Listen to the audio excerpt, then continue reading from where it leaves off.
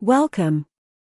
This is a short introduction to the ArtisanEnglish.jp Christmas conversation lesson. Surviving the silly season. I'm sure you'll find it timely and helpful. If you have a moment, please take it to like and subscribe. That would help us to grow the channel. Thank you kindly.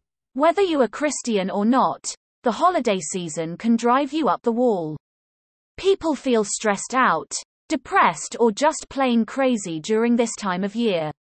There are so many things that we need to prepare in addition to our regular household chores and work responsibilities.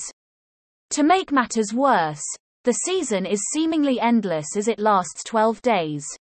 No wonder people drink during the Christmas and New Year period. All of this is compounded even more if you are going to travel during the holidays. How do you cope with the stress of the silly season? If you want to enjoy communicating about topics like this one, surviving the silly season, while simultaneously receiving helpful and relevant feedback to improve your English ability, please try this lesson or any other of the hundreds available at ArtisanEnglish.jp. Merry Christmas!